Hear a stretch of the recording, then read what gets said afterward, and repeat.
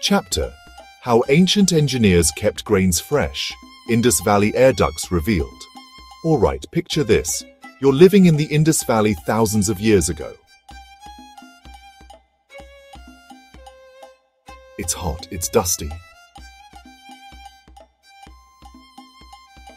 You've got one big problem. How do you keep your grains from spoiling? A granary with a genius twist. An air duct system designed for ventilation. Let me walk you through how it works, step by step. Imagine a massive brick structure, not just usual storage rooms. The floors are raised up, rows of air ducts run beneath, so cool air can flow underneath the stored grains, keeping them fresher for longer. The walls, thick and carefully laid out, with gaps and openings that line up with the ducts below.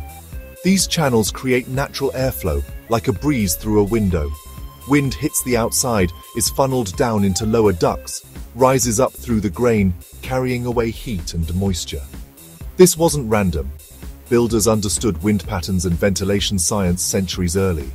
They used vents at different heights to manage airspeed, so nothing spoiled and nothing got too damp. Next time you open a bag of rice, remember, you're part of a story thousands of years old.